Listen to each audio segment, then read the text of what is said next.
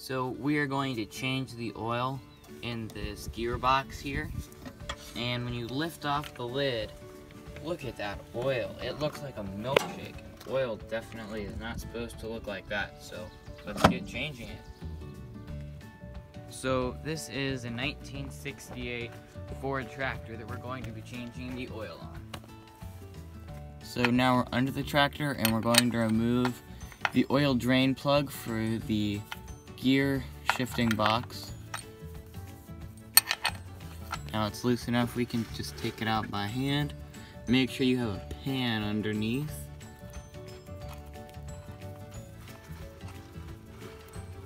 And it doesn't quite come out, but you can see the oil is not supposed to look like that.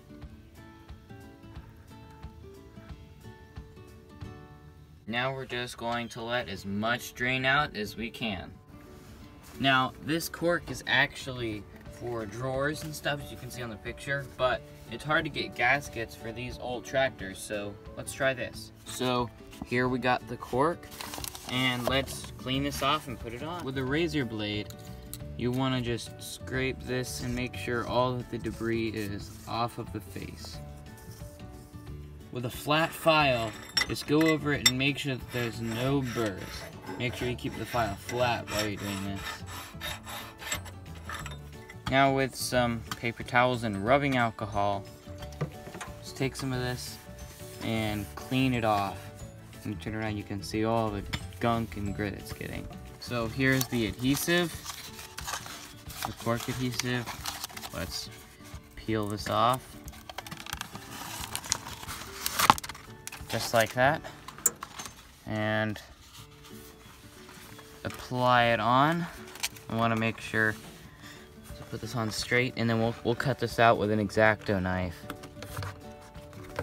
So now you can just go ahead and feel around for the holes. There's a hole, so let's take the X-Acto knife and cut out this hole. Now you can feel around where the big hole is and start cutting out the gasket itself.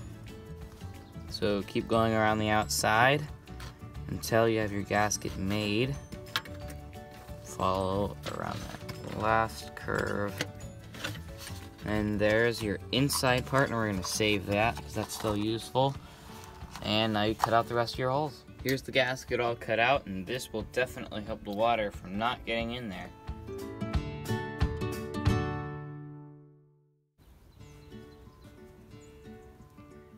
In the transmission and in the differential, from our research that we've done, it seems like they both take universal trans hydraulic fluid or UTF fluid, and that is the fluid that goes in here, because Ford doesn't sell this anymore because the tractors are so old. When you look on the back of the UTF fluids, it should have a 123D spec, which both of these do not have. Now, since this already has a little bit and we're not sure if it's leaking, we are going to use this stuff, but once we get everything topped off and sniffed off, we might actually add the 123D spec. So a lot of people are using the UTF fluid that doesn't have the 123D spec, the 303.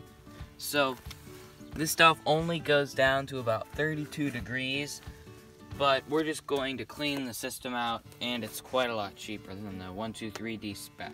So right here is the fill port, and whenever you fill it up there, you'll take off this plug here, and whenever it starts draining out from there, you'll know that it's full.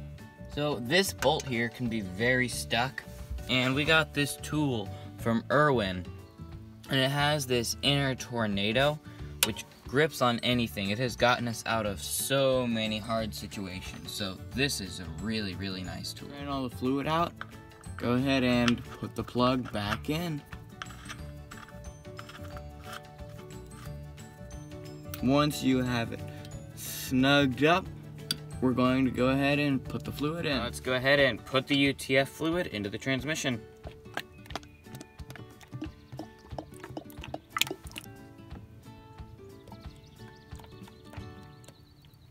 So it's pretty tight in there. So we're just going to pour it into a smaller container and keep adding.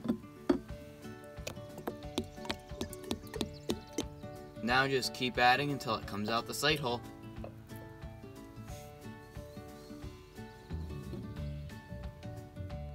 So this definitely takes a lot. This has probably been about 3 gallons, and you can see it is finally coming out of the hole, so that's good.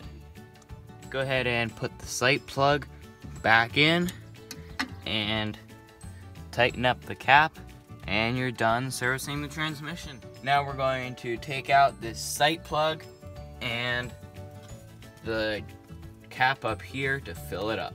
So this is a 5/8 bolt, and we're going to go ahead and take out the sight bolt. There it is. So this is a 7/8. Let's go ahead and take it off so we can fill it.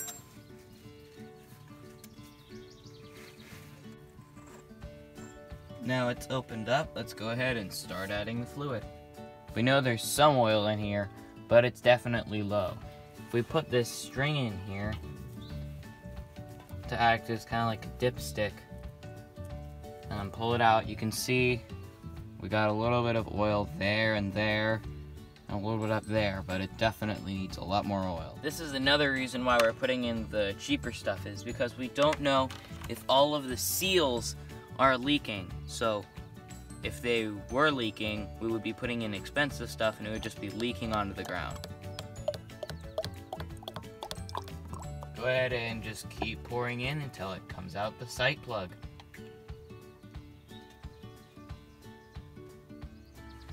Now we're at about 2 gallons and it still hasn't come out the sight plug, so we're gonna have to pick up some more.